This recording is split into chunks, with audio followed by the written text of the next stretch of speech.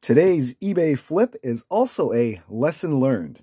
And I've got burned before buying items and you get them home and you realize, such as with these, like maybe those little arms are missing, or sometimes you won't see screws missing, or even like a crack in the glass or something. But these old German-made barometers, they can sell for a little bit on eBay. You're not going to get rich off them, but they're typically not a bad item to try and make a few bucks on.